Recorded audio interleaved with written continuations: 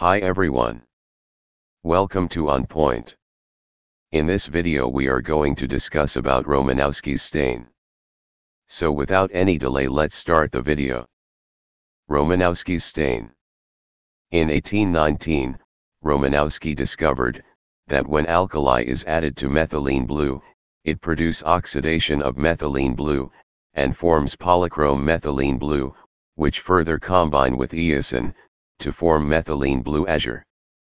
These dyes are not soluble in water, but dissolve in methanol, acetone-free methanol. Acetone acts as strong dehydrating agent, and discoloring agent. So, not used in above stain.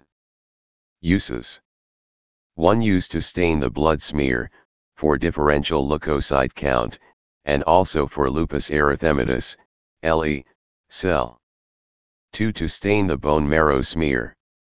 3. To study the blood parasites, example malaria parasite. Principle. Acidic component of cells are basophilic, acidic in nature, and stained by basic dye.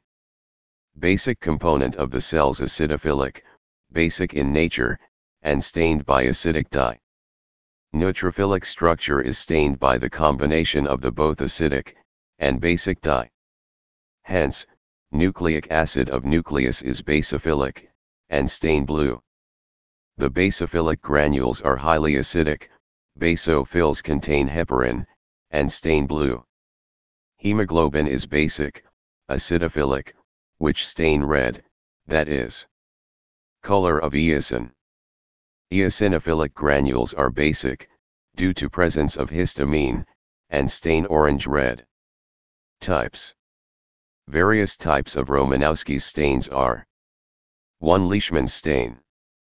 2. Wright stain. 3. Giemsa stain. 4. Jenner stain. 5. May-Grunwald Giemsa stain. 6. Field stain. 7. JSB stain, Jaswanta Singh Bhattacharya stain. That's all for now. For more updates please do like, share, and subscribe. See you in next video. Thank you.